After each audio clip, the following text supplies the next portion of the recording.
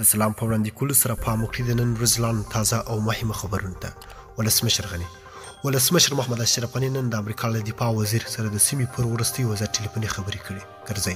کرزی د خواخوږۍ لپاره تهران ته ولاړ. مخکنی جمهور رئیس حامد کرزي نن سهار د خواخوږۍ په خاطر د ایران پلازمینې تهران ته تللی. ادریس زمان د باندنیو چارو وزارت وسو کارمندان پر کور کېنو.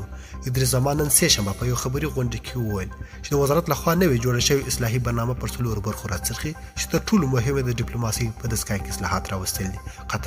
قطر کې د سولې خبرې یو ځل بیا پیل شوې. طالبان ته نږدې سرچینې وایي چې زلمی خلیلزاد په قطر کې د ملا عبدالغني برادر سره کتلي او د سولې خبرې بیا له سره پیل کړي.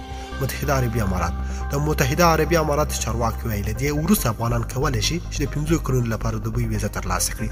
حسن روحاني د ایران ولسمشر حسن روحاني وایي د افغانستان او ځینو نورو هیوادونو خلکو ته د قدس ځواکونو د وژل شوي قومندان قاسم سلیماني خدمتونو د هیرولو نه دي. ناټو امریکا او ایران د له زغم څخه کار واخلي. وروسته له دې چې د ایران له سپاه پاسدارانو د قدس قومندان قاسم سلیماني په عراق د امریکا لخوا وژل شوی، ناټو حالت په تړاو اندېښنه لري او امریکا متحده ایالاتو او ایران نه غواړي چې له زغم نه کار واخلي.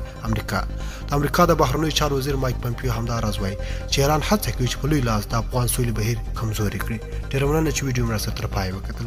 کوم خوښ شوي لایک یې کړئ، کوم چینل نه وي سبسکرایب کړئ چینل سبسکرایب کړئ. تر بیا او بلې ویډیو